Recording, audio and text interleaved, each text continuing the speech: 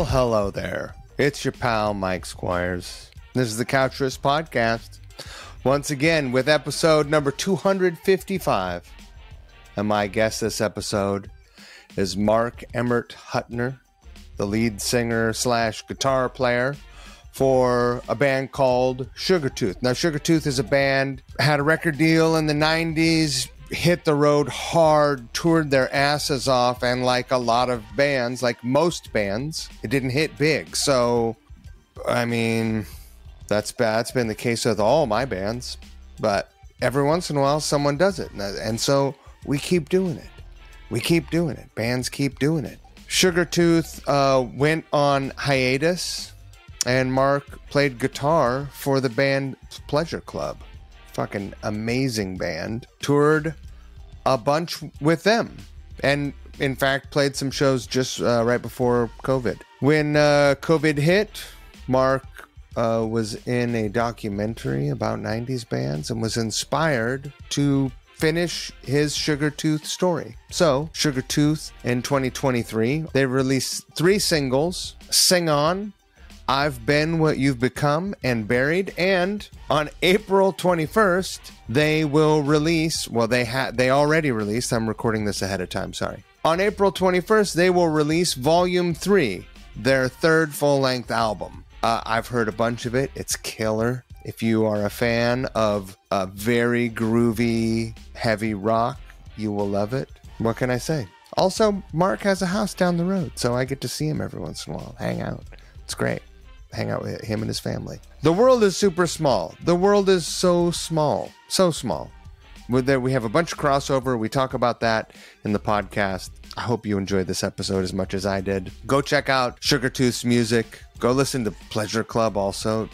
Fucking also amazing. And listen to Volume 3 because it's great. I want to thank Marc for stopping by and hanging out with me. Thank you so much. I want to thank everyone for listening. If you are enjoying the Couchrist Podcast and or the cover song videos that Couchrist produces, please support us on Patreon. Patreon.com/Couchrifts. That is what makes this happen. And I can't say thank you enough. It means a lot. And it was actually going to mean everything very soon. I would love to be able to invest twice as much of my time and energy into Couchrifts and give you more, better, and more better stuff. More stuff, better stuff, and more better stuff. That's it. I do have a couple other folks that I would like to thank. I would like to thank Variety Coffee Roasters in Brooklyn, New York. Variety is as I said, well, you could probably put it together. They're a coffee roaster in Brooklyn. They have a few cafes in Brooklyn. They have a number of cafes in Manhattan. If you don't live in either of those boroughs or anywhere in New York, go to varietycoffeeroasters.com. Order their coffee online. They have a great line of merch, shirts, hats, mugs, travel mugs, a bunch of great stuff. If you enjoy the coffee that you drink there, or if you simply trust my opinion, I'm a coffee professional. Did you know this? I order coffee from Variety for my work, which produce hundreds of gallons of coffee. So if that tells you how much I trust and enjoy these guys' coffee, if that tells you anything and you trust my word, then go buy some of their coffee. What are you fucking waiting for? They have a subscription service. Click a couple buttons. It'll ask you, what do you like? How often do you want it? And then it'll just show up. You never run out of coffee. It's awesome. It's absolutely awesome. Variety Coffee Roasters, I love you. Thank you so much for supporting Couchrist. We're going to jump into the episode. Okay? Don't forget the golden rule. Treat people the way you want to be treated. It's not that hard. It's a lot easier to treat people kindly than to be a dick. And don't be that. Marc, I'm so happy to see you. I'm so happy. I'm so flattered to be asked. It's funny that because the world is so small, right? You and your wife moved just down the road from us, and I would have likely never met you. But I talked to your wife at the Sunny Day Real Estate show, and she was like, me and my husband bought a house up in the Hudson Valley, because I was talking about Hudson. And I was like, that's crazy. Where are you guys at? And it was just like, holy shit, you guys are down the road.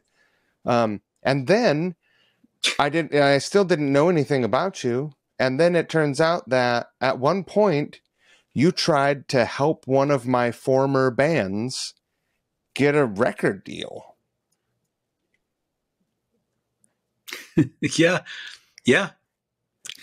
I mean, we go way back and we didn't even know it. You imagine how thrilled I was to have my wife come home from and say, I met a guy backstage. He's great. And I got his number.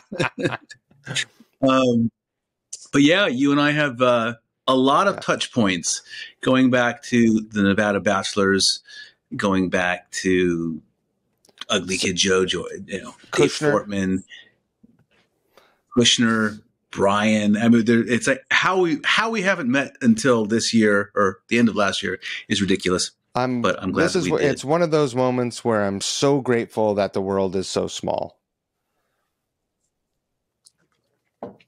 True. How do you, before we start digging in, how do you like to have a place in the country that you can, like a little escape? Does that bring you joy and happiness?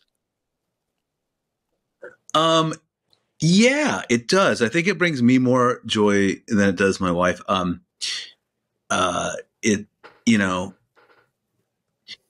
Being in Manhattan, I love Manhattan, and I moved here because I loved Manhattan, and it in many ways it offers me everything that I want in a day-to-day life. I like noise. I like being around people. I like action and activity. I find the suburbs utterly isolating and depressing. And I love the idea that even if I've never done it, which I still have never done it, if I wanted Indian food at 4 a.m, I could get it within a few steps of my apartment. That brings me solace. I think you can. I mean, it's probably not going to be the best Indian food, but there are still pockets of 24/7 Manhattan. But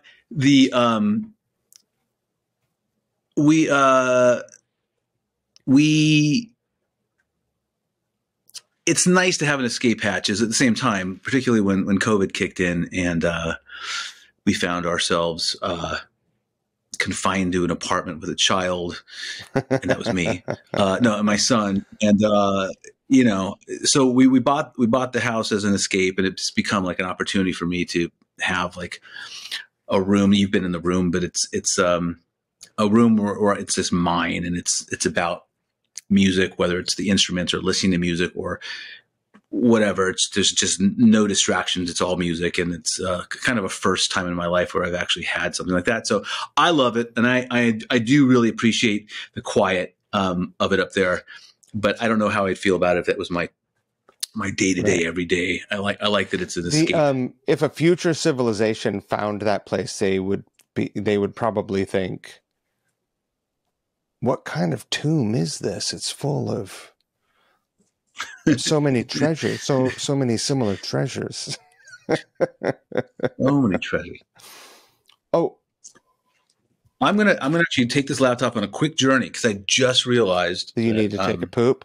I won't be alone for a while. I'm gonna go to the other room so that when my wife and son do come home, I still have silence. Wait a minute, they let you hang all those guitars up in the living room? They do? Can you imagine? When you see the bedroom. They let you do that. That's incredible. They don't have a choice. I mean, look, we're in another room. That ML, that's hot. That Blue Burst ML is something. We're in another room.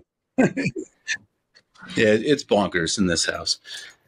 But that's what I got myself into. Okay. Here I go. What a life. What a wonderful life. Okay. So you are happily residing in New York now, but where are you from? Where were you born and where did you grow up? I was born in Inglewood, California, raised in San Fernando Valley in Northridge, and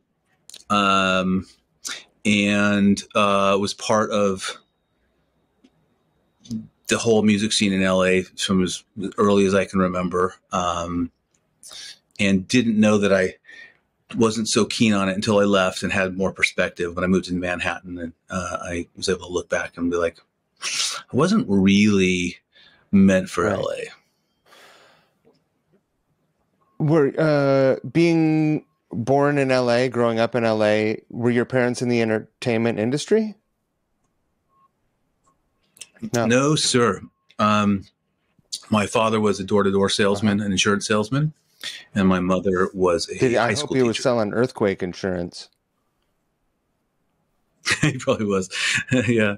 No, he worked in really tough neighborhoods in Pacoima and San Fernando. Tough. You know, he witnessed people getting shot and killed, and you know, it was not the life that he had wanted. But he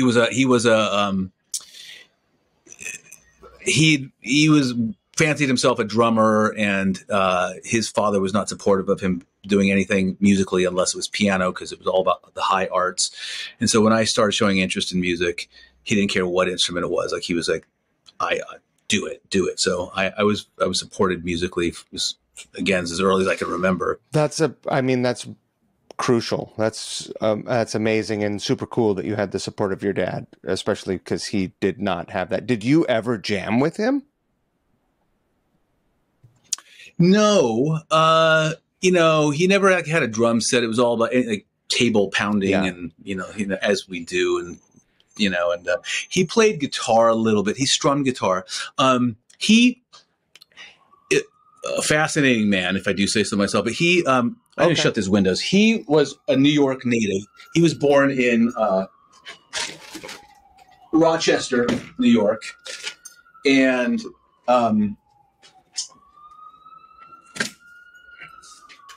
the loudest city in the world. He was born in Rochester, New York, and moved around, and like a New York Jew.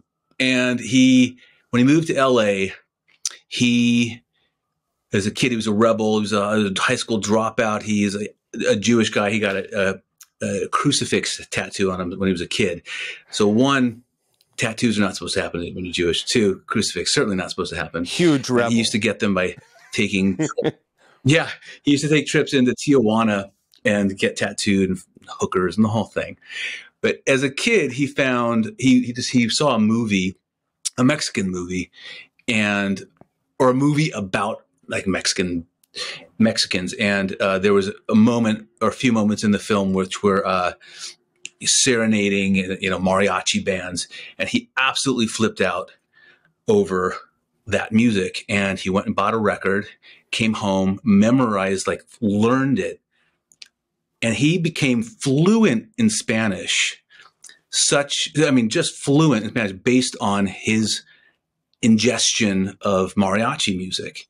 And when he met my mom, who was still, you know, fully Mexican, he fooled her into thinking that he was a Spaniard because he spoke so well.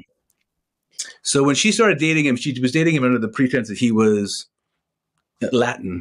But anyway, again, a fascinating character, but music and, you know, certainly Mexican music was a huge part of their, relationship and their loves. And it was definitely part of my growing up, and, you know, the guitar. So anyways, he would strum the guitar, and they would duet together, and he would do the falsettos, and it was, you know, there was music lovely in the house happening as from your earliest memories. Yes, absolutely. Records, 8 tracks. It was just music. But also music being performed. Yep. They would have parties, you know, loved it when we were kids. My sister and I, we'd have parties, and all their friends would come over, and there would be musicians, and there was almost exclusively Mexican music. And there would be, you know, it wasn't quite mariachi bands, but there would be musicians, and it would, you know, there was tequila flowing, and it was a big to do, and it was awesome. But those are really early memories. Sounds awesome. Yeah. So when were you? I mean, clearly you were bit by the bug, and you never got the you were never vaccinated. You have a lot of guitars. When were you bit by the bug, and when did you decide, like, maybe I'll try and pick that thing up? Do you remember specifically? Yeah. Yeah. Well, I know that I love music going in, and I remember one, I forget, maybe fourth grade or something, my sister bought me a Pat Benatar cassette, Crimes of Passion. And I remember listening before I was going to school, and I loved Hells for Children. And I loved it, but I loved it as a spectator. And then I think it was somewhere around 11 years old. I kind of wanted to pick up the guitar. There were acoustics laying around, and my dad gave me lessons. And I started on drums and guitar. So I was taking both lessons. And drums came a little bit more naturally to me. But eventually, I mean, who the hell, you come home. It's too challenging to like practice drums when you're living in I don't know. Guitar was much more reasonable. And, and once you mastered like the bar chord, you could effectively stop taking lessons and you're off and running. So I think the lazy ADHD part of me just went for that. And it's probably about 11 years old. So you're 11. We're about the same age, right? Born in 71. Yeah. So are you just listening to the music that you're hearing at home? Are you absorbing music at school and from the radio and MTV and stuff? Because it's about to change. Yeah, absolutely. It was radio. It was KMET, KLOS in LA as a kid. Beatles. I think when I first started playing guitars, it was like On Top of Old Smokey, and it was the Beatles, and like pretty basic chord stuff. And then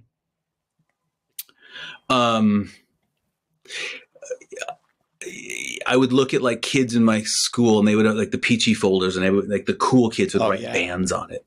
So I started getting acquainted with bands by their name, but not really knowing what they sound like. So I kind of would copy them, and I had like AC/DC, and never heard them really, but AC/DC and Queen and whatever the bands were of that era, my Peachy folder looked like that. And then on maybe my 12th birthday, it might have been 10 when I started, and maybe it was my 11th birthday, and I got a gift certificate to Warehouse Records and Tapes for Christmas or birthday or something.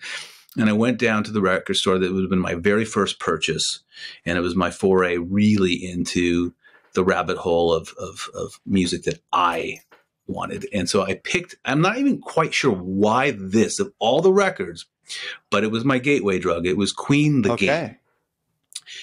And I still have that very same piece of vinyl. And it just changed my life.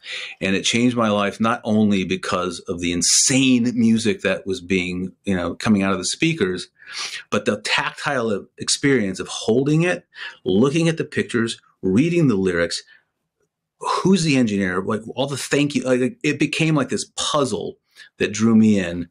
And then it was like nonstop. It was AC/DC and all that.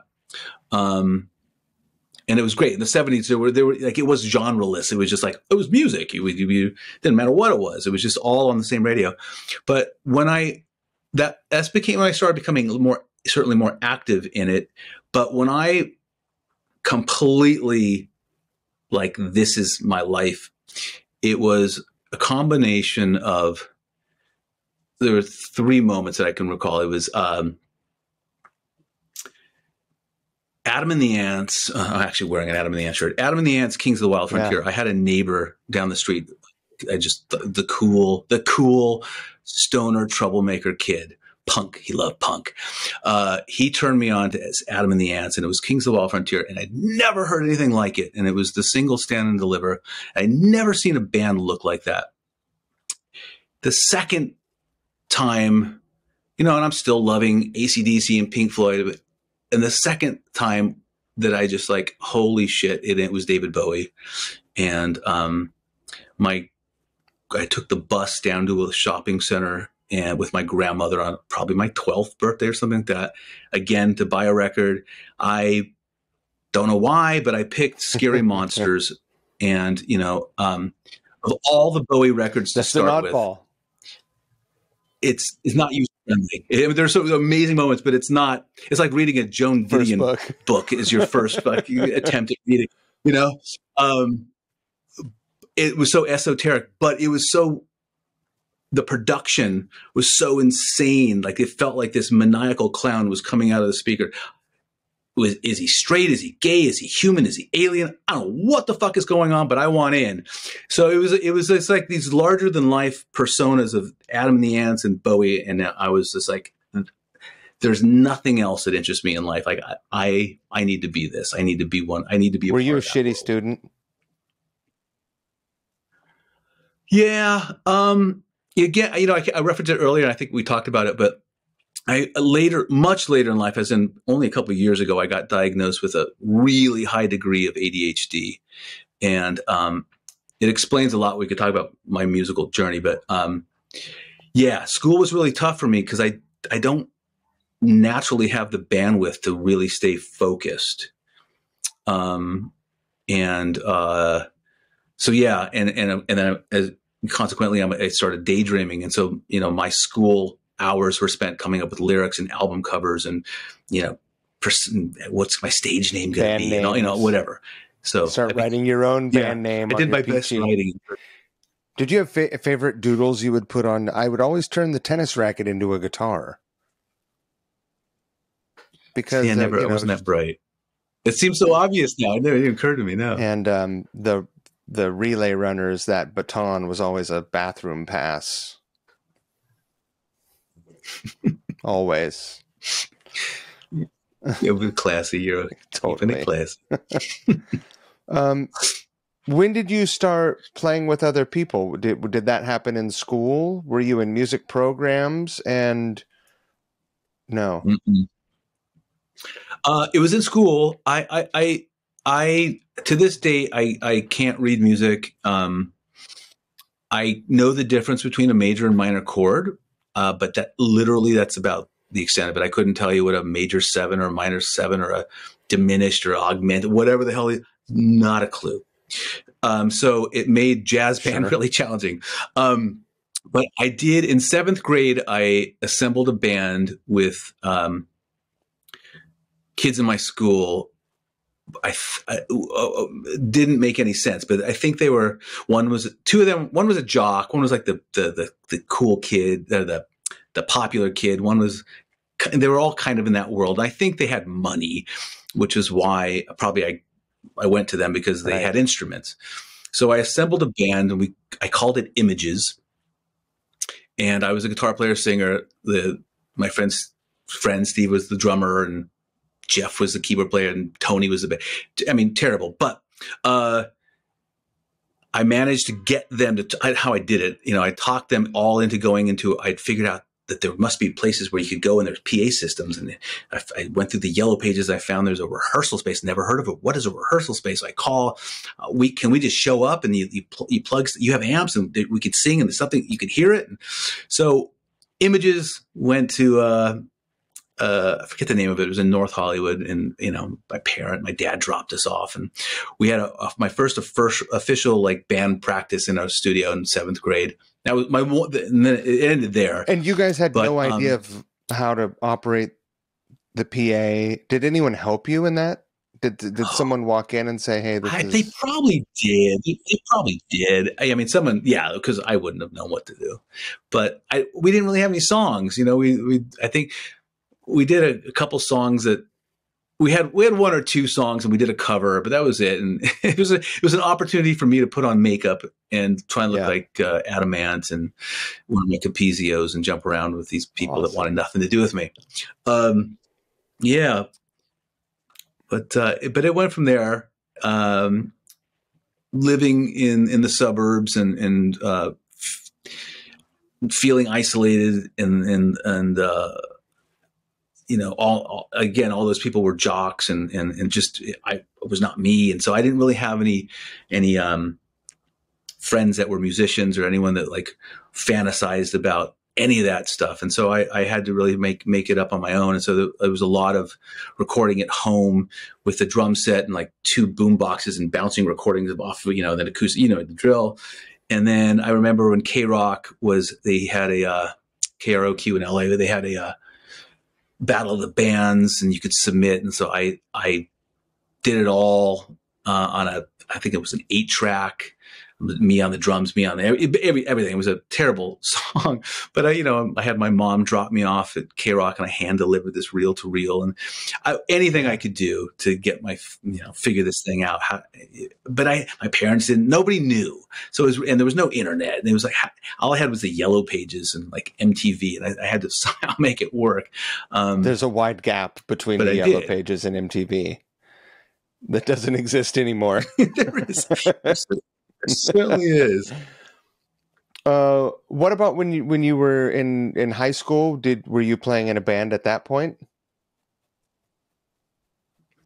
No. My first band was right at the end of high school. It was a band. It was a band called Hard Comfort. Which is a terrible name, but it was much worse. We were the drummer had come up with it. Yeah, but it was like Iron Butterfly, Led Zeppelin. It was kind of and I was just a guitar player, and there was a singer, bass player, and it was a trio. And then the bass player singer was awful. I think we fired him and we got a new bass player. But then I was left as a singer. I've never thought of myself as a singer. I've always thought of myself as a guitar player.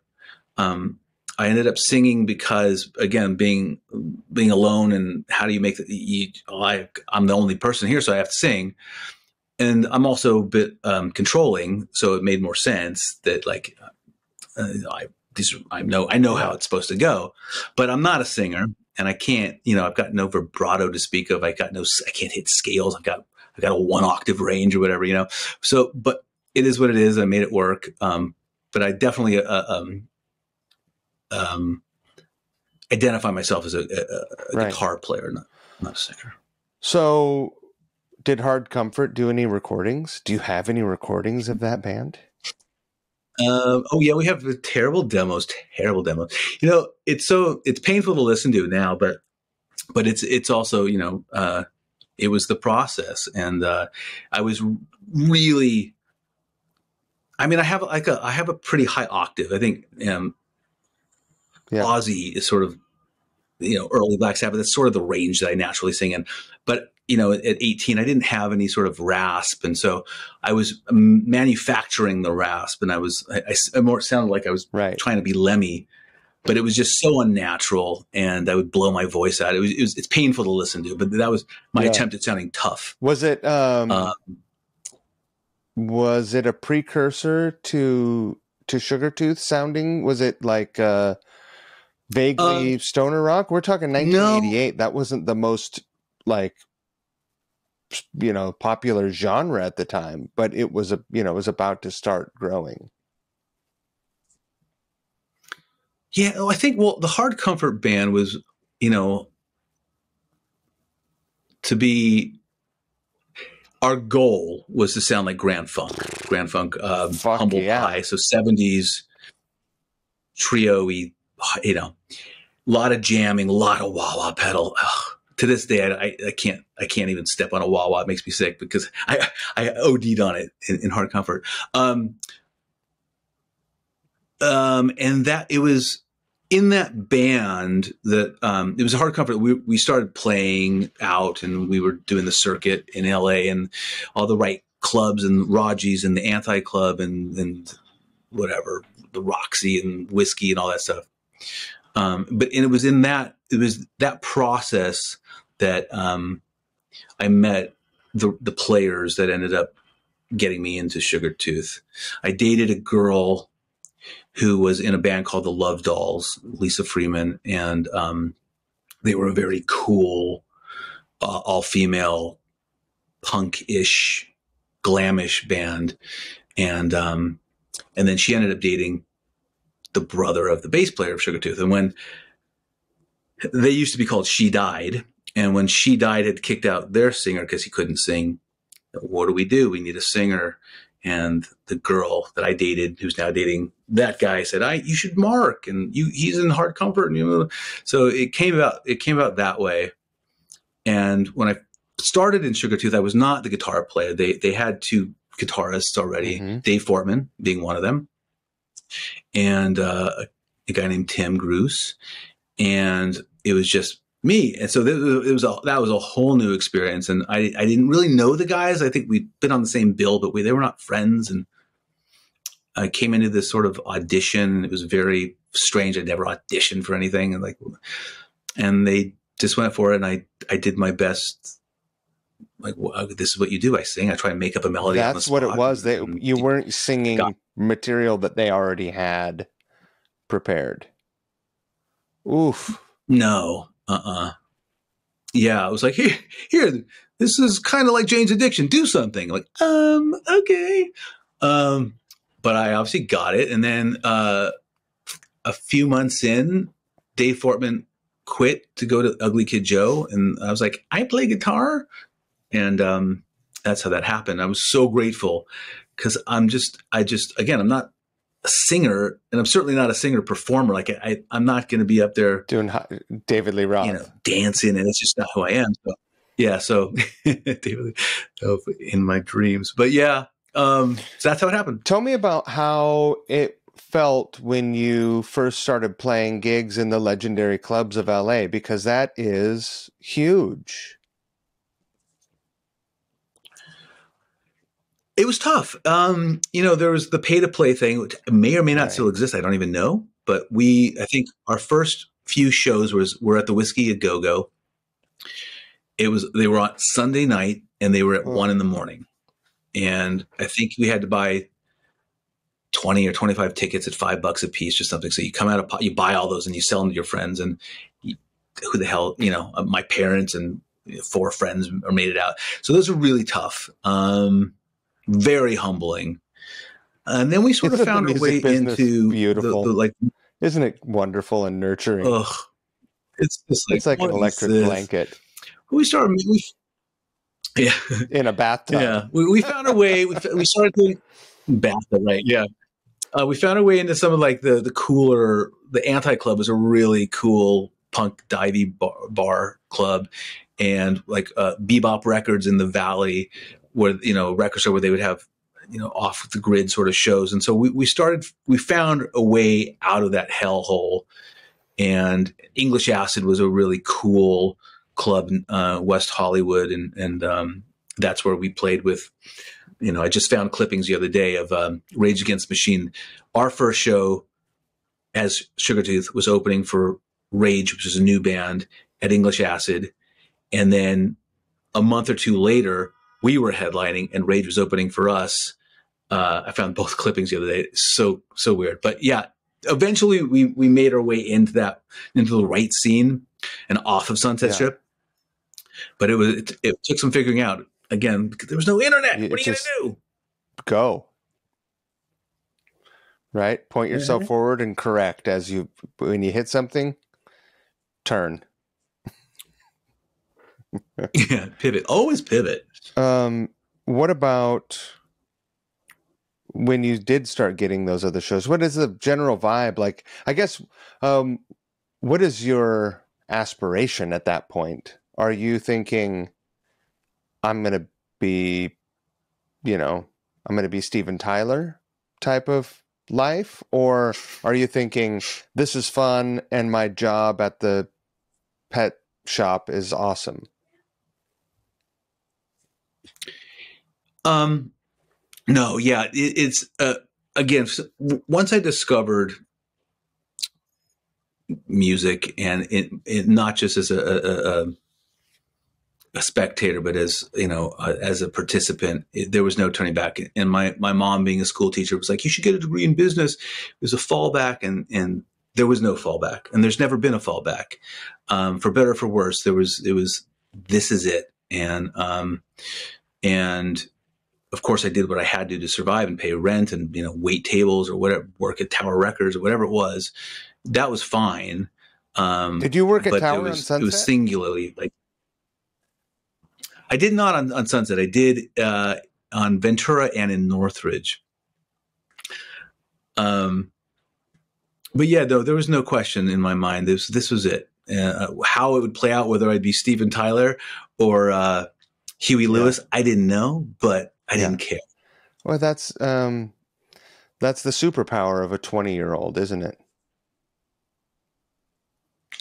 Yeah, it's true. It's true. As a parent, I don't know how I'd feel about my kids saying, "There is no, this is it." I'm like, oh God.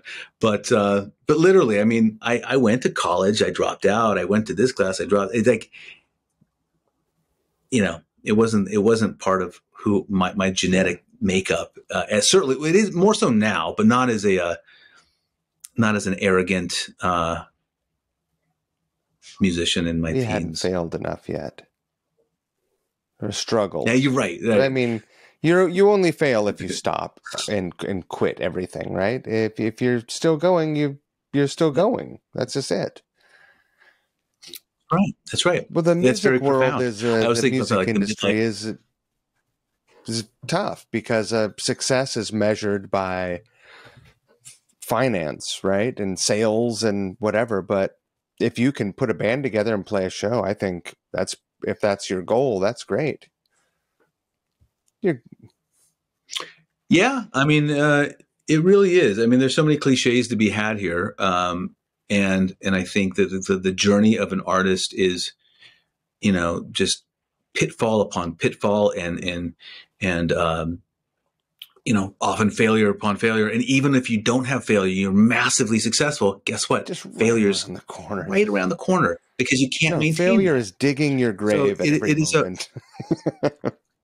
Right. And and as an artist, arguably all of us are fragile egos anyways, as an artist. So you're like, the journey is just like, oh, you're this, good luck. But, and then you got are you using monetary, success as the gauge by which, are you successful, or is it, there's so much to it. And, hindsight, the cliche that I was using, is it's not the end, it's the journey. And, it's like the experiences that I've had that none of my friends had because they went into the day jobs or whatever. Like, I wouldn't trade those for the world. Even if it was like, my worst show ever was playing for the bartender in Chapel Hill. It was so utterly depressing, so utterly humiliating. Like, what have I done with my life? Why did I drive all this way, lug this gear in, kill 7 hours in this boring town until the show time, get on stage for the bartender who was booing us? Was it Cat's Cradle? But I don't remember the venue, actually. Well, maybe that's. But at the same time, like, but I could be back at Tower Records or do whatever. I would. It's all becomes part of the fabric of the story of your life, and I wouldn't trade it for anything. Yeah, that would be foolish and impossible at this time. How long before things like really started cooking? You said that within a couple of months you were opening for Rage, and then Rage was opening for you. I remember seeing in 1991 or 92, I was going to see a Cult concert, Irving, at the amphitheater. And I saw a Tool, and it was a club show, Tool and Rage Against the Machine, and the record and the EP were out, but they were brand new. They weren't, who they are today. And I tried like hell to convince my friends to go see that show, and they would not. I'm sorry. Well, yeah, but they were our contemporaries. We were like Rage, Tool, Sugartooth. We were all, up and coming around exactly the same time. We shared the same bills. Obviously, some of us went further than others, but it was when I joined Sugartooth. It was very fast. It was during the Nirvana frenzy. Like, okay, Nevermind comes out. Let's sign anybody that sounds anything like anything in the blah blah blah. So we were together 2 months. We put together. They had 4 or 5 songs already written that at that point I came in and sang my stuff on it, and we sent it around send around the cassette kind of a thing. And there was a bidding war. And within a couple months, we were signed to Capitol, would have been the first label. And so it happened very quickly in that band. Right. And so the rage, and for all of us, I mean, the rage and the Tool thing happened. And again, the fragile ego that's also arrogant, and the life of the artist, and like it's really hard. It was really hard to appreciate the ascent of those bands when you're like, it could have been me, and they're competition, and so you're always judging yourself by the success of Tool. Like we were on the same bill 2 months ago. Why are they on? And so it all plays into like the mental acrobats that I certainly had to go through in that. And Stone Temple Pilots, I've toured with Stone Temple Pilots more than any other band on the planet. And for me, like, I don't even count 3-4 tours. Like, randomly, we were on the first tour when Sex Type Thing was coming out. We were on tour with them. I remember the very night that their record, that they recouped their advance. Like, they got an extra pizza that night. And then, of course, they kept going and going. And I'm like, oh my God. And then it was just, it's really hard because, it takes a while to be like, that's their journey and this is my journey. And would I want to be Scott? Certainly not at the moment. But not at the moment, but. Yeah. That's a hard part of being, creating something that is not a gizmo or a gadget, something that is artistic in any way, shape, or form, because you have a different kind of investment in it, and you also, the delivery system isn't singular. Your widget it does hang in a store, but you also travel around and offer it up to people, and they clap or not. It's a real head trip or not. Tell me, I mean, you've alluded to it a few times, and you've also alluded to your diagnosis with ADHD. Tell me how that fucking pendulum affected you in the 90s. Well, I think that now having a label for what it was, or it is, what as a musician, what I think happened was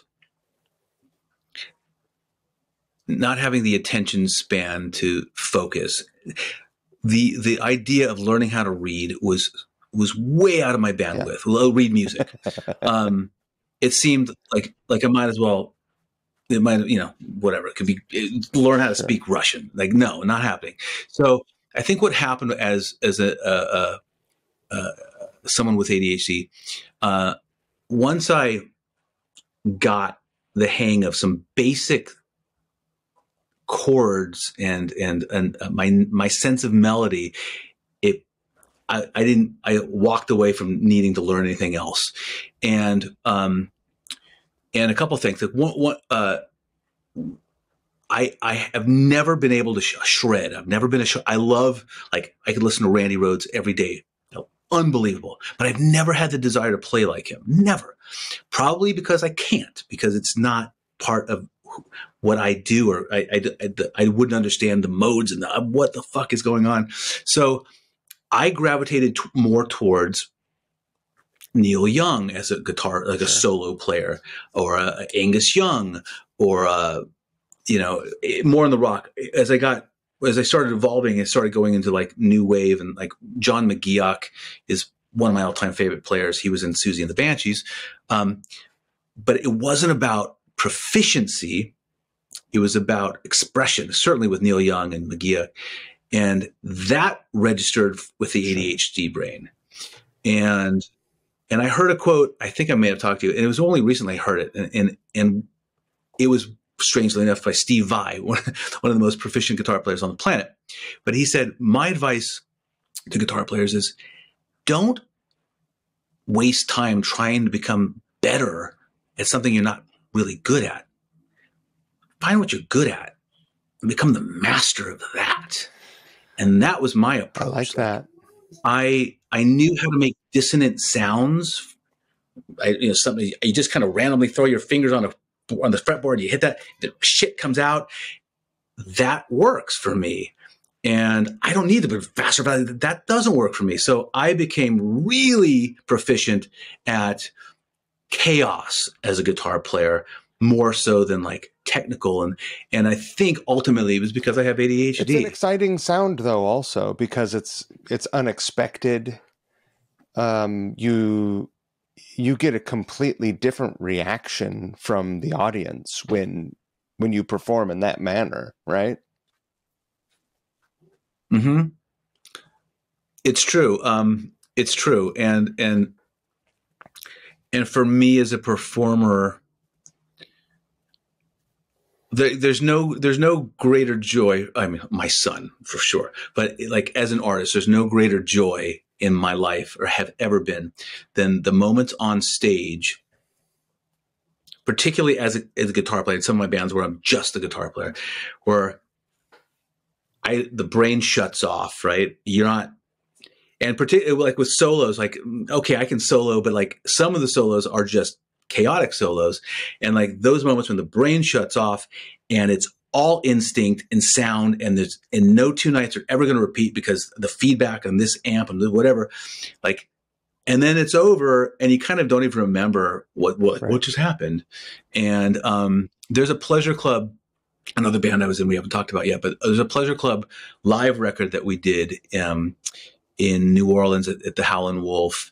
That's I don't even know it was released. I don't even know it's available, but I think I blacked out that whole performance. But listening back to it now, I'm like as a guitar player looking back on what are you most proud of, sort of thing. The performance on those 5 or 6 songs as a guitar player, like to me, that was me at my best, and that was it was not. Yeah. And so yeah, and it was like it's therapy. It's like it's meditation. Well, you guys get your deal. You make a record. You go on tour. You're young. You're full of piss and vinegar. You have 110% confidence guaranteed. You're gonna be huge. Yeah, huge. I mean, look at Nirvana. If they can do it, so can we, right? We all had the same attitude. Like they got signed. Look at that. That guy's, yeah. He's not like reinventing the wheel. He's just fucking making a really killer wheel. Yeah. Very killer wheel. But tell me about the first. I mean, we all get our turn getting the smelling salts or slapped with reality or however you want to phrase it. And we're brought back down to earth. And then, we pick ourselves back up and maybe, I'm a slow learner. So I'm still slugging it out. But will you tell me about the first sort of glances into reality that you got? Yeah. Yeah. So the record's made. It's going to come out. KNAC, some label, some station somewhere in the Midwest, I think, starts playing "Sold My Fortune" and starts spinning and spinning. And now all of a sudden, oh shit! I think we have the single. And then KNAC starts playing it in LA, and it starts. I think we better put the record out soon, maybe sooner. And I think maybe we were still deciding what the single would be, but clearly now we know what it's going to be. It comes out. We go out on tour. Everything's great. Stone Temple Pilots. Things are happening. And the Beavis and Butthead take it on and they enjoy it. And that's a very surreal experience, having like the most iconic cartoon characters on the planet talking about the song. Like, they're talking about me in the song. Like, what's he singing about? He, and that he is me. And that was so surreal. So here I am, like, this is really happening.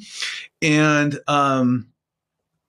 then the second, the cursed next single comes out and it doesn't do, I don't even know if they had more than like a week. It didn't explode and he got pulled. So all of a sudden the tour's over.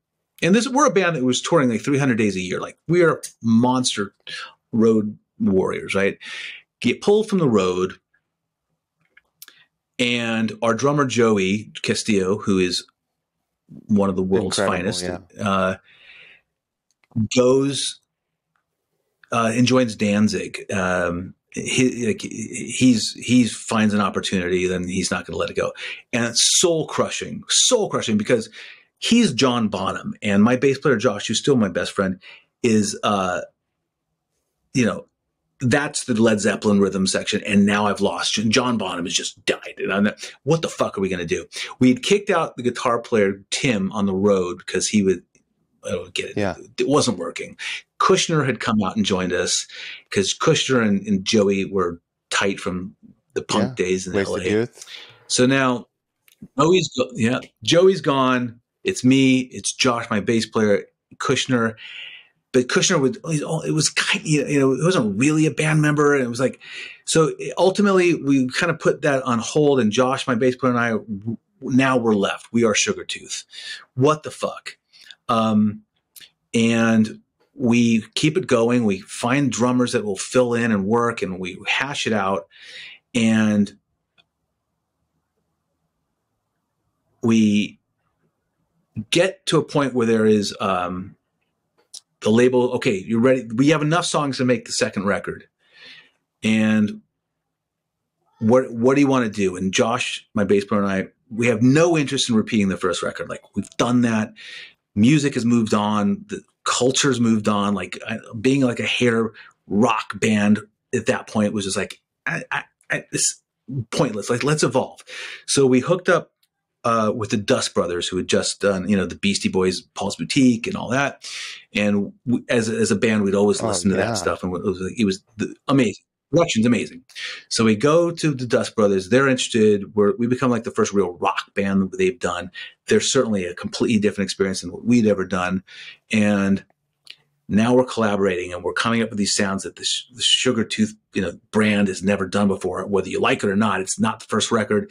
I think it's exciting and interesting, but we've got these sketches, and now the pressure is on because I have this realization as the singer and lyricist, I have to fucking write a hit song, because if I don't, this ends. And I'm depending on this paycheck. My bass player, Josh, depending on it. My manager is depending on it. Like, everyone's career is depending on my ability to write something that's going to beat Sold My Fortune. That was it a good song? I don't know. Was the timing? Sure. Yeah. And I remember having some of the darkest days of my life. I remember turning, I think it was 25, in a drive-through of Del Taco on Highland in Santa Monica, like ready to just blow my brains out. Literally depressed to that point. Like, it wasn't art for art's sake anymore. It was art for commerce, because people relied on you. And it was so dark. And the Dust Brothers saying, well, if you can't really write lyrics, we can hire somebody. We know somebody can come in and can write lyrics for you. I did it with Vince Neil. And I was like, oh my God, that sounds like hell. Like, no, I'm not, that is not, I would rather just walk away. Like, no one's going to write my lyrics for me. That's my mindset at 25. But we pulled it together. The record, I think I'm proud of the record. Commercial flop, of course. And then, of course, we get dropped, blah, blah. But that process of, losing the magic of the musicianship that we had, having to rebuild it, and just really knowing there's no way I'm going to recreate the success of the first song. And it was horrible. And it was just horrible. That was the moment of like, all the dreams came to a halt, and like, this is not happening. And how do we get through this and keep our pride up? We did it, but it was a really tough process. I think, most of our fans probably walked away. That record was not what they had wanted. but it didn't matter because again, if we'd made the same record that we had before, the label would have dropped us. The fans maybe would have liked it. We wouldn't have liked it because it's just like, as an artist, you don't want to do that. But so we made it. We made it through with a product that Josh and I are both very proud of. We hate the album cover, but the songs, we made it, and it like hard fought for those songs. Deep, dark moments. The lyrics probably reflect that. Did you go out and support that record? And how did the contrast of the two album songs come across live? Yeah, we did. Joey came back to do the record with us, and it was amazing because it felt like, I mean, this is the band that was meant to be. It was also a tease because he was flirting with the idea of quitting Danzig and like, this is really the band I want to be in. But the reality is he's not going to walk away from that paycheck for this. So in the end, of course, he didn't quit. And then he goes on to be in Queens of the Stone Age and the Bronx and Circle Jerks. So he's fine, of course. But Josh and I are left with like, oh shit, now we've got this record and no drummer again. So we found an incredible drummer. His name is Dusty Watson, and a truly amazing drummer. His love was surf music, so he was instrumentalist, but he could play Joey's parts like a monster. And he went on tour. We toured that record. The first single was called Booty Street, and it started to do well. Very different departure from So My Fortune, but it seemed like, oh shit, maybe we have a part 2 to this, and we kind of did.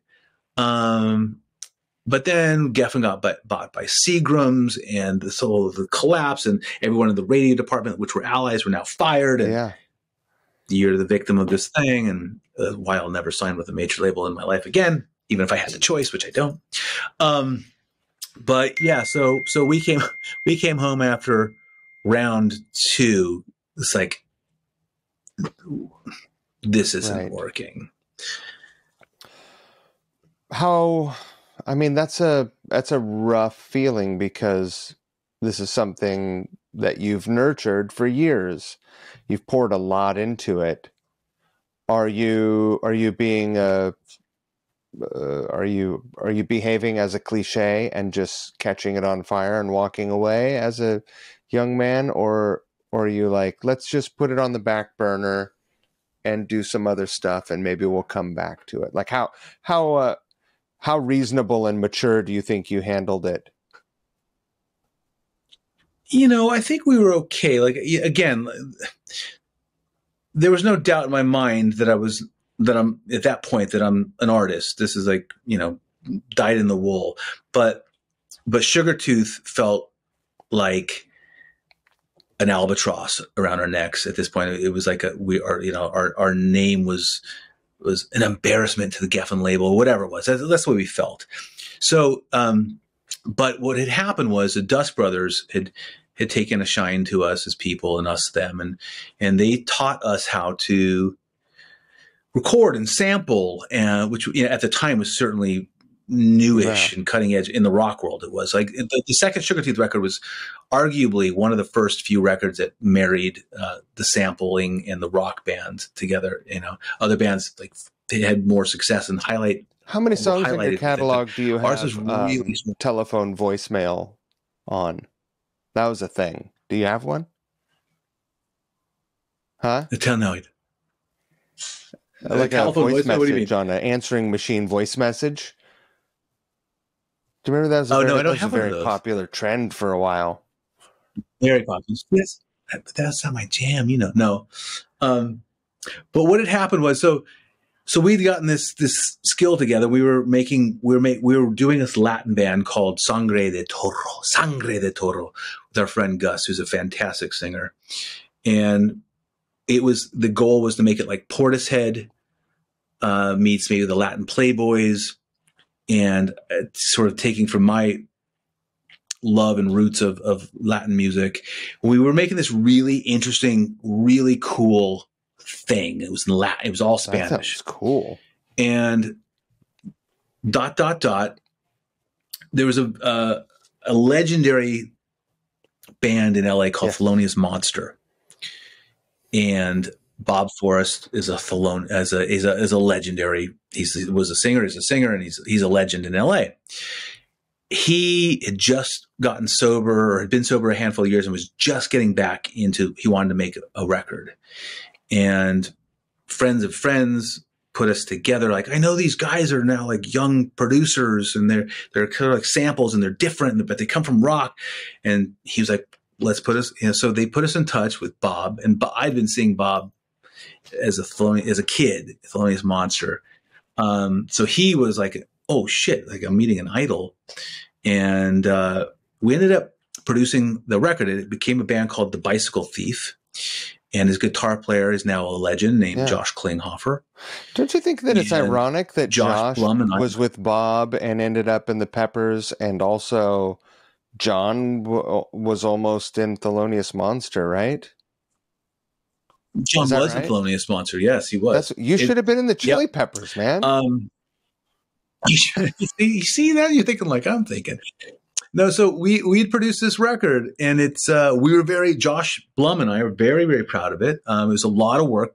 Bob is a dear friend at this point, but a challenging artist to work with, and it was on a shoestring dime. I think we had $8,000 to make the record, and Josh Klinghoffer was 17 or 18 at the time, just living at home with his parents, but still an incredible player, and recognizably so.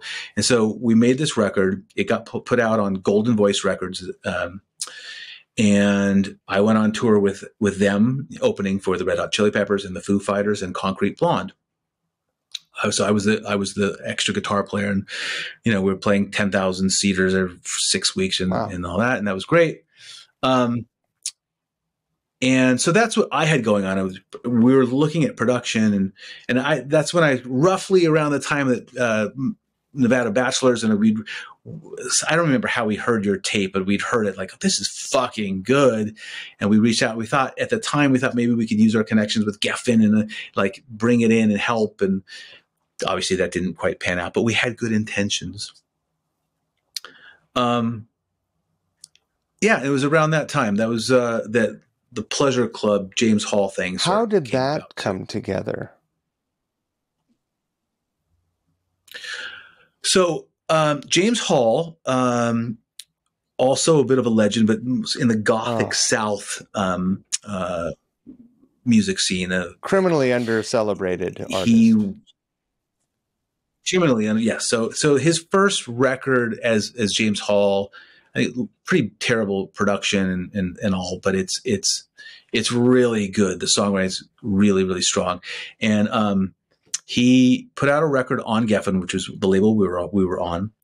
And one day Josh Blum, my bass player, and I would go to the Geffen like you would do, and you raid their closet of all the CDs, and you go sell them at the local whatever, and you make $50, $100, and you go eat. Right. But there's one day, for some reason, which is something I never did, I was like, I want to listen to this CD before I sell it. What if it's good? And the first song comes on, and it's called Pleasure Club. And it's this thumping bass. And it kind of builds, and there's a little vocal. And then bam, it explodes, and he's maniacally singing like Nick Cave having a convulsion, and you're like, what the fuck is this? I'd never heard, like, oh my God. So I went to go see, well, is he playing live? Yes. And my friend, I got all of a sudden, all my friends are in this record. It's great. So we would go see him, and he was unbelievable. He was a, somewhere between Bowie, Nick Cave, and James Brown as a performer, like androgynous, sexual, high energy. What is going on? Incredible. So fast forward a few years, I had said to somebody, if I were ever to step down at this point in my life, step down as a singer, it would be to play bass in that fucking band. And I went to go see him once at the Mint. Very specific. No, you said bass specifically. Bass? No. I said if I were ever to step down as a singer, it would be play guitar. Okay. In that. Okay. And I went to go see him at the Mint, and he had this great, I mean, solid musicians, for sure. Studio musician quality. Again, like the difference between the shredder and me and not being. And it didn't work for me. And I walked up to Mr. James Hall afterwards. I think it might have been my first and only time meeting him at that point. And I said, my name's Mark, and I'm a fan. And you have, you're playing, I said something like, you're playing with studio musicians, and you should be playing with the Stooges. And if you ever want a guitar player that plays like the Stooges, call me. And I gave him my number, a card, and he fucking called me. And then I was like, oh shit, did I say I would step down as a singer? And so this is like what I talk about in my normal life, is that my day job and all that. Like there was a sign on a bus, maybe it was Subway, maybe it was both, years ago, and it was about a fucking shoe company ad. It was stupid, but it was so true. And the slogan was, no great story ever started with, it was raining, so I stayed in. Right? Everything that's ever happened in my life is because I got myself out of the fucking house. It's never been about my talent. It's about who I met because I was there at the right time, at the right, everything. All the great things in my life, meeting my wife, it's because I got off the sofa, whether I wanted to or not, and I put myself out there. It was, again, never about my talent. Right place, right time. And so I think about that. Yeah. So I actually remember not wanting to go to the show that night. I was tired. I was probably stoned. Oh, God. And I went and I was kind of intimidated. Do I talk to the guy? What the fuck? So so then he calls me, and there I am. I got the job. And did you have an audition, or did he just on good faith say, so you can play like you play the Stooges? No. Okay, come on. There was an audition. I went to the house. I went to his manager's house, and he had assembled he had like 2 guitar players, and I was and all this drummer, and it was very calculated. You know, he's very chordal, and so I'm trying to learn these chords. You know, what is this? But I figured it out, and it didn't do it for him. I don't know. I wasn't what he was looking for, but he liked me enough till we stayed in touch. I was in another band in the time called Twig, who later became the Nervous Return. They're a good band. But I was at a band called Twig. We were playing in a place called Silver Lake Lounge. And at that point, Grant, who's the bass player in Pleasure Club, was out in LA. They were starting to form the band, and James said, hey, my friend Mark's playing, and so like, what do you want? I go see him? Sure. And it was at that show that I apparently, what they saw on stage was like, holy shit, what is that? Why is he not in the band? And so that ended up being the audition. It was my performance in Twig that Grant turned to James and said, he needs to be our guitar player. And that was how it happened. I failed the actual audition, but I got the job. Do you think, because you were in a more comfortable environment, that it also affected your performance? Or do you think that just the material and, learning those weird, chords was tough? Yeah, I think it's all of it. I mean,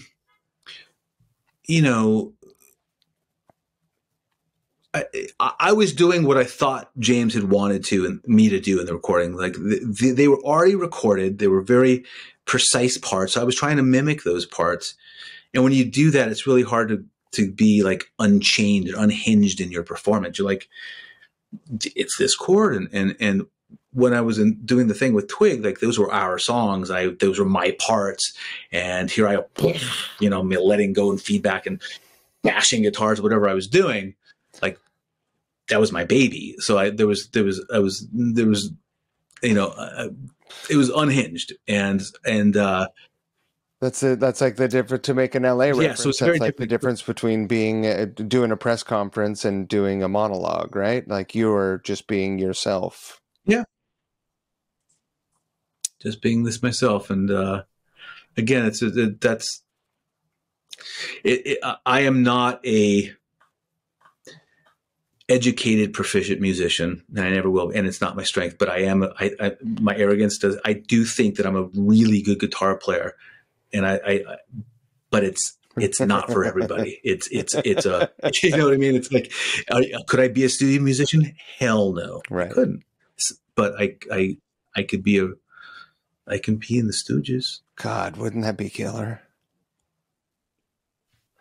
So there's a marked difference between the pressure of being the center, the front person, the singer, guitar player, and being a support character in a stage presentation, right? So how freeing did that feel? That must have felt pretty good. You all of a sudden you're like, holy shit, I'm in this band that I adore and I get to be myself and I don't have the pressure of being a singer. Was there any sort of letdown in that? Like, well, I'm not the singer anymore. Or was it really a weight off your shoulders and allowed you to focus? Yeah, well, it was a huge weight because it was really the first time as other than like, my first couple months in hard comfort as a kid, my first time not being the singer. And again, as I said from the beginning, I don't consider myself a singer. I can sing kind of, but I'm not a singer. And when we were on tour with Sugartooth, I was always so bummed because, we afterwards, as a young band will do, you go out and you drink and you party and you party. But I had my voice and I had to keep it, and everyone's drinking and smoking. I was worried. I got a radio performance. That shit was gone for one. James was like the consummate performer. So like I could never touch that. And like he needed no coaching. And what it afforded me, I think you and I talked about it when that drive we had the other night, but it afforded me, it's a thing to sing and play the guitar. And there's, I became really good at like finding the open spaces to sing and not play and accent. I became a really good accent player when I would sing. And now my job was to fill in the space in a way that I never had to do before. And not being, that proficient guy and not having a second guitar. James would play guitar too sometimes, but often I was just the one guy. I had the opportunity to really explore soundscapes, and I was never really a pedal guy before. And now I got to do things with delays and sounds and I was playing in Pleasure Club. I was playing hollow bodies, and unlike in Pleasure and Sugartooth, it was SG. So I was having a hollow body going through a Marshall stack or half stack with overdrive, and so it became just like a fucking playground for me. And like, what can I do that can be so obnoxious and yet just work within the context of a song? And James and Grant, they were like, go for it. Like whatever we saw you do on stage with Twig, just do it. And so I just went, I was like a pig in shit. I was so happy. And I became, like I was telling you, I became the guitar player that I always wanted to be in that band, where I broke new ground for me. I tried chords and rhythms and sounds that I'd never did or could explore maybe in Sugartooth because I was just the player. And that was awesome. Unencumbered by the microphone at your face, right? So you had more than twice the energy to focus on being creative on the guitar. That's exciting. And the feedback situation with the hollow body and a half stack, well, that's different every night too. So you're not. Yeah. Feedback part isn't a consistent part. Right? It's a living part of a song at that point. If there's a part where you're like, I'm going to just take my fucking hands off on this part and see what happens. Yeah. That's it. And like the Pleasure Club, the live record, I think it's called Out of the Pulpit. When I was like, oh my God, but yeah, it would be, as we were talking, you take the hand off the guitar and you look at the amp, and all of a sudden there's a feedback, and you put your hands back, the feedback goes away. You take it off a little bit. It's almost like a theremin, and you start working with that, and you can make that into this monstrous, like demonic swirl. It just like, oh my God, where has this been all my life? And yeah, I never thought I would go back to a solid body guitar again. Like this is where I was meant to be. So tell me about your first show with the band, and a little bit about your experience in the band, and tell me about your last show. I can't exactly remember the first show. I think our first show was at the Dragonfly in Hollywood. And it was a big deal. It was Marilyn Manson was there. He was a fan of James previously. Marilyn Manson, like my old A&R guy from Geffen, was there. James was famous in like a cult way. Like other musicians loved James, so everyone was out. I think it was sold out, and it was great. And it was, I might have it wrong. We might have played out of state first before we made our big entrance into LA, but that's my memory of it. And I remember my old A&R guy saying, I haven't seen the last time I saw a show like that was Nick Cave and the Bad Seeds. And I'm like, oh my God, I love you. The last show, well, okay. The last show was actually right when COVID hit. So we had a terrible last show somewhere in like Wisconsin or something. The band had, we all hated it. The classic form, everyone was fighting, and it was just dysfunctional at that point. And we had a terrible show at the wrong venue to appease some booker. And it was just like, fuck, that's how it went. Fuck you. We walked away. A handful of years later, we got back together. We recorded an EP, 2 singles, and then we have an EP. And we put some shows. We were going to do some shows in Atlanta, which is where the band was based at that point. And it was a small theater, Smith's. We probably played Smith's a million times. And I think we sold out a couple nights there. We were sort of famous in that town a little bit. And that was great. And we did one more show. It was at the Earl. I think it was our last show, the Earl. And it was right when it was the night before the lockdown had started or something. And my guitar, Grant, the bass player, is vomiting on stage, backstage. He's not feeling well. The audience is probably half full because they're scared shitless of catching this new disease, and arguably, rightly so.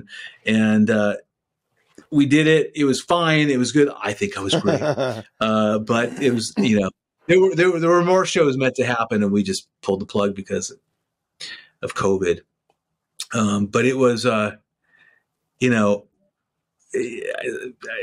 arrogance coming out, but we were legendary. We were, you didn't want to share a bill with Pleasure Club. We would absolutely destroy it. And, there were many times when the bands would ask us the headliners would ask us to swap spots with them because they didn't want. I saw one of my favorite bands that feels good. Play South by Southwest, and I came to see them. I think that they played after you guys. I feel like I caught a last show, and they were terrified, and they were a ferocious live band, and they were just like, fuck. And they were forever fans after that also. I mean, that's it. And that's the beauty of that band and all bands. It's so much more like, I'm arrogant about it. I'm confident, but it was so much more than me, right? It was our drummer, Michael Jerome, untouchable, world-class drummer. James' performances, like Grant, like the stoic, maniacal bass thumping, like it was a performance piece with musicianship at the highest level. So it was a thing. It was not just me. Like, you know, if one of us had left, it would have been just pointless. And there was a break in there, though. Yeah. In the band? Yeah, there was a break. At the end, I think we ended officially maybe 2003, and then we redid it, I forget, maybe 5 years ago. We, you know, the animosity had faded and the egos had tempered, and you know, it's tough. Being on the road is tough. You're married to a bunch of, you're right. You're married to a bunch of people, and they're bringing their baggage into the van and the whatever, and you are, and they're fighting, and then there's money involved. Our egos is, you know, a band ever lasts longer than a couple of years is amazing. No, it's incredible. That's success. But you made it through rehearsal. You made it through enough rehearsals to get to a show. You're a success. Congratulations. Here's your participation trophy. There you go. When did you move to New York? And did you live in Atlanta for a while? No, I never lived in Atlanta. I sort of was on and off in New Orleans for a couple of years when the band was based there. I moved to New York in 2004, the end of 2004. I got in a divorce, and I was looking for an opportunity to reinvent my life. So I moved out here, and been here ever since. This is an interesting part of your story because up until this point, I mean, I don't presume to know everything about you, but you haven't sold 5 million records. You probably, I've sold tens of records.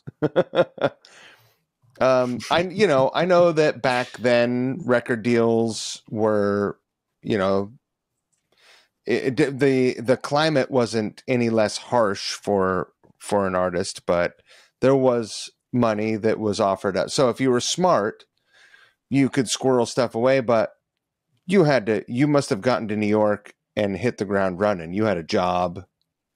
What were you doing?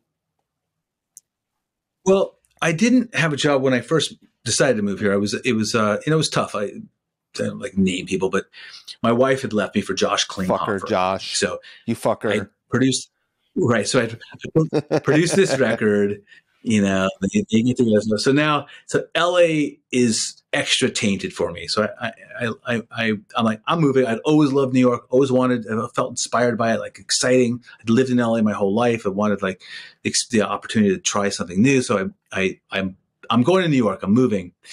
I don't have a job. I don't have friends. I don't know what's going to happen there. And, I was out to dinner with a friend of mine. I said, I'm moving, you know, and she's like, oh my God, there's a job opening up. And at that dinner, she called her boss and put me on the phone, and the job opens up and it's mine. And I'm moving to LA with New York without a job.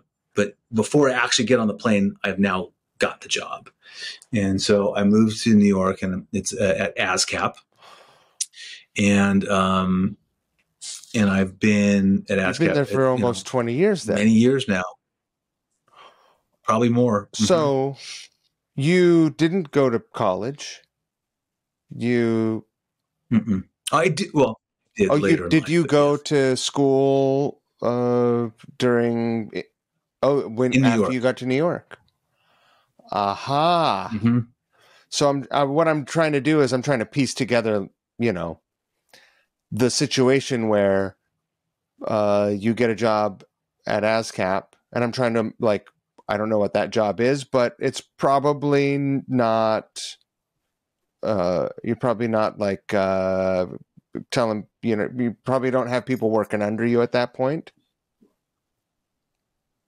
Yeah, no, at that, so I'm like a, you know, for lack of a better term at that point, like an A&R. I'm the outward, I'm the one of the, you know, the crew that go out and see the shows and find the bands and sign them up, and you know, the relationships, and I love it. You know, I'm new to New York, and the bars close at 4 a.m, and the bands are everywhere. I'm in the Lower East Side, and it's LCD sound system. It's, you know, it's thriving, and it's incredible. And that was a good time for music. and that's where I started. And that was a great time. And at the same time, when I got off the road with Pleasure Club, I realized just how isolated I had been in my life. I'd been so singularly music focused, which was great in many ways, but also like detrimental in everything else. I didn't realize I couldn't talk to you about any wars that we were in or political. I knew nothing. And I thought, this is really embarrassing. I'm in my early 30s at this point. Like, I'm a moron. So I started reading.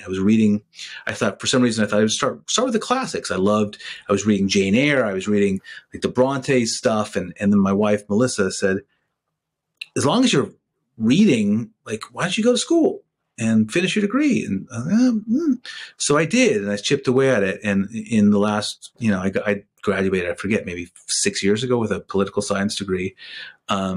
For no other reason, just because I wanted it. It obviously has no impact on my career. But I've been at ASCAP, and I run the department, the pop and rock membership department. I have a staff in LA and New York, and it's an amazing company. It's an amazing job, and it's something I believe in. Because why? Because we represent and fight for the songwriters. Like, that's right. That. Proud ASCAP member. Hey, can you get me some extra? Yeah, absolutely. Are you? Well, just I should find out what you earn. Let's see what we got. Not much. Yeah, I think once a year I can get a lunch maybe. No extra pizza for me. No, okay. Well, I'm sorry.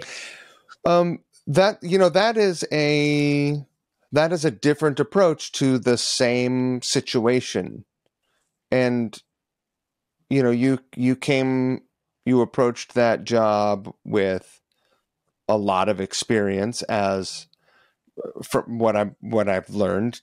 You've started bands, you've made records, you've toured, you produced other records, and you went and you were a member of a band. And so, do you think that you could have done that job, or you could have fulfilled the requirements of that position if you didn't embody all of those experiences? Yeah, I do think so. I think that my staff and my colleagues all over the years, I think very few of them were musicians, and they got the job. I think, again, right place, right time. I put myself out there. I ask questions. Do you know anybody? It's again, luck and timing, not skill. I know. I think that in the end, I maybe have done well in the career because of maybe how I relate to other artists and they like me, and maybe that plays into it a little bit. But I think that it was certainly not a requirement, the being in bands, and it was more about my relationships that I knew the guy that had hired me from years before that. When I was in LA, I was like lost. I didn't want to wait tables. I was depressed with Sugartooth and my neighbor said, "Hey, I know a guy that manages Tool. He also works at ASCAP. You should meet him." And so I introduced me, and I went into ASCAP years, and I met the guy, and those were the seeds that sort of got me to where I was. But again, it amazes me sometimes that, again, everything that's so great in my life has happened happenstance, putting yourself out there, truly not about talent, or I didn't go to school for it and I got it. I didn't put in the work to get this and I got it's because I was at the right place at the right time. Yeah, you have to, and your willingness to be there, your willingness to present yourself. You can be in a room and still keep your mouth shut and not get what you want or need, or even what is possible. Like, the possibilities are nipped in the bud. Right? Yeah. It's true. It's so true. So, and now you have new recordings, of course. So during the a few years before the pandemic hit, I got some guy reached out to me from Australia. He wanted to do a documentary on the music scene, the grunge music scene, and the implosion of most bands, and wanted to know if we would be a part of it. So I agreed to it. And Josh Blum in the LA at the time, and Joey Castillo, we all agreed to it. So we're in this film, and it's all these bands. It's Orange 9mm. It's White Zombie and Quicksand, blah blah blah. And it came out during the pandemic. It's called Underground Inc. And one night, Melissa, my wife, was sound asleep. My son was sleeping, and I'm on the sofa, depressed, isolated in this New York apartment alone. The world's collapsing. Everyone's around me dying. There's bodies being, ushered to the hospital at every given moment on the streets in front of me. I put on this documentary, and here I am, all bloated, talking about the implosion of my band, and every band's the same fucking story. And I thought, God, it's so utterly depressing that I'm this cliche, that we weren't Nirvana. The label gobbles up, and now we gave up. We walked away. There was a band or two in there that didn't. I forget which one it was. Too many disservice. Quicksand, yeah, they certainly didn't, but they weren't the one that. One of them or two, they went from the major label to we're doing it ourselves. Clutch, still doing it, and that was the one. I forget which band it was. Maybe it was. Clutch is one of those bands. They don't stop, yeah. And they, it's incredible. It's admirable. It is admirable, and it was also inspirational, and that's what got me. I think it was Clutch, and I said, I don't want to be that fucking cliche. So I texted Josh, I texted Joey. I'm like, we're all alive. We're all friends. We're all still musicians.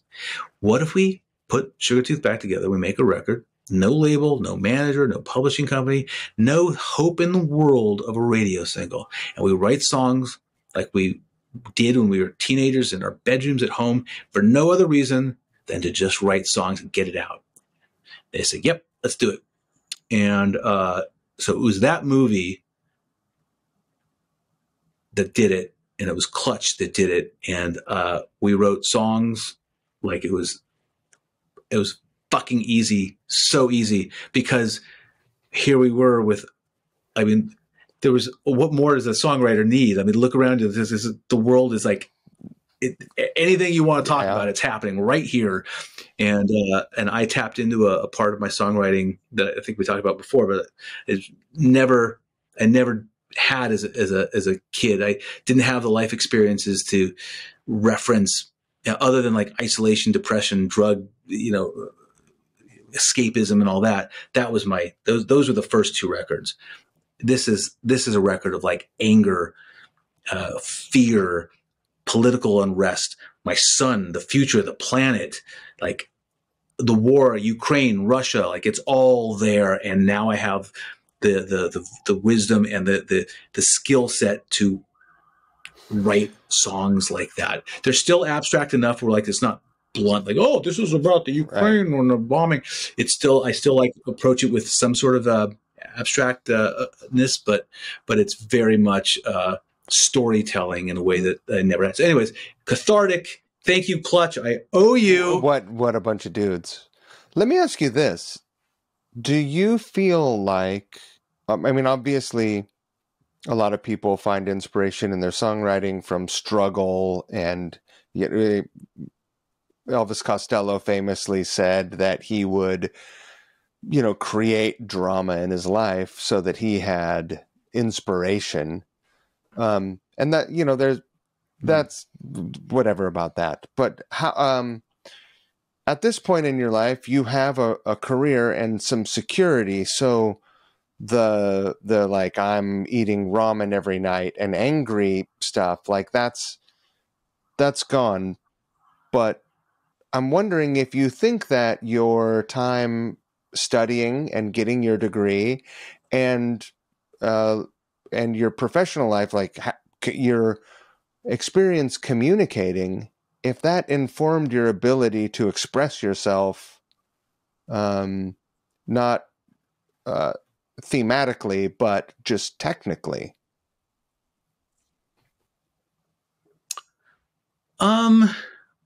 Maybe. I think at that, the point that we wrote this last Sugartooth Volume 3 record, which is coming out, I think. Is that a Sabbath reference? This month. I love that. It is a Sabbath record, but it's also third record, and it's all about volume and loud, and it all made sense. But anyways, I have 40 years at that point of songwriting in me, and turn of phrase and metaphors versus the 15 or 10 years I had in my 20s. And, certainly books, like so in Volume 3, some of the lyrics, I was reading Moby Dick at the time, and there's a couple lines in the chorus of one of the songs that I just pulled right out of Moby Dick, and so there's literary reference, but also working at ASCAP and working with songwriters for 20 years, some of the finest songwriters on the planet, whether you like the music or not, it's pop music, it's country music, whatever, but like these are real craftspeople, and working with them, learning from them, I think. How do you tell a story? How do you say this without actually saying that? I think by osmosis, I probably got a lot of that from them too. And I think that the life experience is like, I didn't have to create the drama. Like my mother died from COVID. My two people that I adored very much died from COVID. I was in bed for 2 weeks with COVID. I'm worried about at this point, like the food chain collapsing. Sure. I've got a 5-year-old in the bedroom next to me. What if I can't feed him? Like I live on an island. I'm in Manhattan, an island. Like, what if the food chain collapses? Like, I've seen this movie before, and it doesn't end well. Like that like was the stage for like Volume 3 record. And so I think all that came together, and I'm extraordinarily proud of the work as a songwriter, musician, and all in the band, and I love it. But as a songwriter, a lyricist, to me, I think this is my peak, this record. And I have more piss and vinegar now than I did in my 20s. And my voice, when I was trying to find that rasp, and I was pathetically sounding like Lemmy, I actually have the voice I wanted. Like somehow my voice got stronger and raspier, and it didn't become softer and wimpier. And I'm so grateful. You have two singles out now, right? Three. You got to get 3. We do 3 singles and 3 videos. Do you have a release date for the record? We do. I embarrassingly don't remember what it is because I think we pushed it back, but it is this month. There's a 4th single coming out called Shelter, and it will coincide with the release of the album. And then we'll see, I don't know. We would love to play shows. We don't have a drummer at this point. Joey is committed to the Bronx and Circle Jerks and whatever he's doing. So we're I don't know if there's an appetite for us to perform live. I hope that there is, but we would love to. But at the end of the day, we'll talk about the measure of success and all that. Like when we were getting ready to put this record out, our old manager, Brian, Brian Klein, Scout E, had this meeting with us, and he said, "Let me help you put this record out. You're part. I consider you part of my heritage." He manages, way back in the day, and this record's really good, and let me just help you. And Josh, my bass player, and I were so grateful because although I work in the music industry and I advise all day long, it's a very different experience when it's yours. And I felt like lost, and they helped sort of set us up and get this thing out. And I had the two at the management company, Evan and Brian and Josh Blum and I got on the phone, as we will like every week or two to sort of catch up. And it was on the first week, and the first single was out, and we were getting like 1,000 views a day. So maybe it was at 7,000 or 8,000 by the end of the week. And I was in tears. And I thanked Brian in tears. I was so emotional because I didn't care if it ended right there. Like the fact that the band got together, put out a record that we're both so proud of, and that anyone got to hear it, let alone 8,000 people at that point. Like, I'm done. Like anything else here is just like cherry, whipped cream or whatever the phrase is, but like emotional, super emotional and super grateful. And as I'm watching the singles come out and like, we're not exploding and then like the joke, like we're not timely. This isn't like fashionable music. It is what it is. But like that there are still people out there that are moved by it. There's no greater. It's my ultimate boss is Paul Williams, the songwriter, actor. He's the president of ASCAP, and he calls that kind of stuff a heart payment. Right. It's a heart royalty. And when I get interaction from friends or even just watch the views on YouTube grow, like that's a heart payment, man. And there's no money coming in from that, and I don't give a shit. Like I am just so grateful to have art as a form of expression and to have been able to go to the guitar during COVID, when I was at my height of fear and panic and stress, to be able to hold that thing, pull it into my chest, play it, close my eyes, and have that be how I could express myself was a gift that I stumbled upon as a kid. And it's been obviously a lifelong. So it's all like, again, the journey and the measure of success. I don't quite how to verbalize it, but it's all there. I'm experiencing it now. I'm incredibly grateful for it. I'm talking to you. Who the fuck wants to hear from me? I'm talking to you, and it's like, oh my God, like it's great. I'm not religious in any sense, but if I were, you'd get a crucifix tattoo. Yeah, I'd get a crucifix. I'd get it all, bringing it all the way back. Well, I mean, what you're talking about is a realization of that feeling you had sitting there watching that movie, isn't it? It's a realization of this can't be the end of the story. And now here we are. The story's still going. My dear friend Will Langhoff said it, and I probably said this to you before, but I was trying to verbalize like why I'm putting the band back together. He says, because you don't want the story of Sugartooth to end with a ... You want it to end with an exclamation point. I think that's it. What about shows? If we could find a drummer, I'm going to find you. We'll do it. But it's strategically. Like we don't go on. I have no desire to go on tour at this point. But like if there was a one-off or a festival, we would do it. As long as, I don't have any interest in playing in front of the bartender in Chapel Hill. Yeah. You've already done it. That would be, that would be a step backwards. Yes, it would. In so many ways. I'm going to help find you a drummer.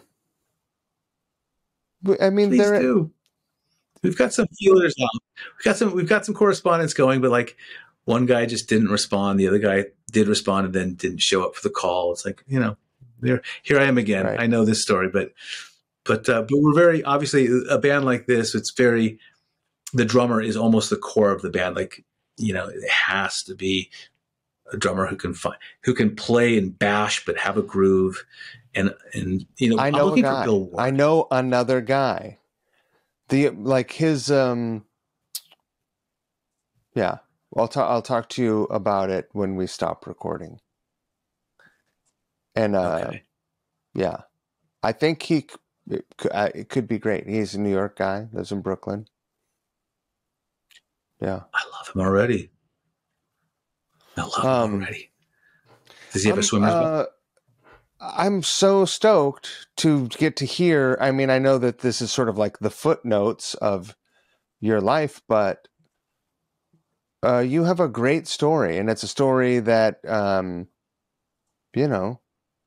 it's inspiring because you've continued to put yourself out there, and by putting yourself out there and taking chances and all of it, you've gotten opportunities continuously. And, from hanging out with you, talking with you over months now, I don't see any sign of you, painful, isn't it? Killing that part of yourself anytime soon. So I think that I'm excited to see what Sugartooth does in the next year, 2 years. And I mean, I don't know. Also, Pleasure Club. I don't know if you guys have any conversations about doing stuff in the future, but Damn. Who knows? Yeah, we're all still in touch. We're all still friends. I mean, that's the beauty of it, right? You never know. There's no, especially when you're not on a label. There's no pressure. Like you create when you want to create. It's a wonderful time to be alive. Yeah. Well, I'm so grateful to be on this. Thank you for asking me, and it's nice to talk about myself. I don't usually do that, but next time I'll interview you. Nobody wants to hear about me. Yeah. Come on. Have you ever done a couch riff flipped around? No, I've appeared on other people's podcasts. Why not? You know, but It's not the same, is it? I mean, sort of. Just think about it. Maybe we'll negotiate. We'll negotiate. Yeah. Okay. Thank you so much. Thank you for. I heard your beautiful family come in. I've got to hang out with all you guys. Yeah. Did you? So please tell them that I said hello. I will. He's a drummer. And That's he's excellent. awesome. What are you going to do when he's like, I'm not going to college. I'm going to go. I'm the new drummer in the Rolling Stones. They're still going. Yeah.